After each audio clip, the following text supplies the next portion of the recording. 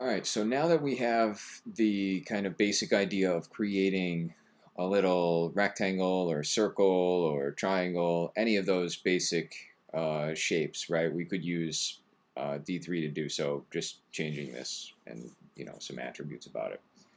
The next thing that we want to do is see then how we can actually interact with that created object using some D3 functionality, namely the transitions. So in the next example, again, we have D3 loaded in our head tag. I have just a SVG element created with some width and height. Create a variable like before called SVG that grabs that SVG. Put a circle on it. Now this time what we're doing is we're actually creating a variable to hold that geometry that we've created. All right, and the last one we just had this append, but now we're creating a variable called C that will be that circle, and then we can work on that circle. So using D3, there is this transition function, and actually don't need these. We were exploring this a little bit in class, like what the effect of adding a different ease in here would be. And you have then again different attributes that you can control, like where the x and y values of this circle will end up. So in this case, we're starting at 2, 2. We've got a radius of 20, and we'll end up at 800, 800. And it starts green and should end up red. So let's see what this ends up looking like. Just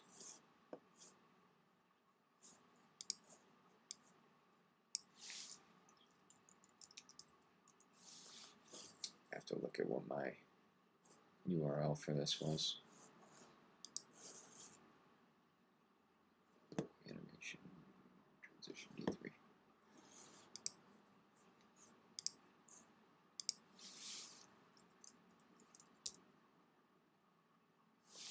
Okay, and we see that going through, and maybe I want to trim how much it moves so I can see it at the end.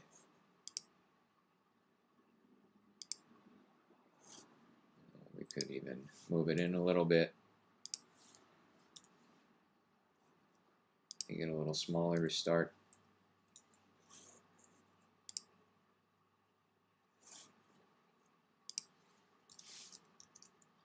Make it bigger at the end.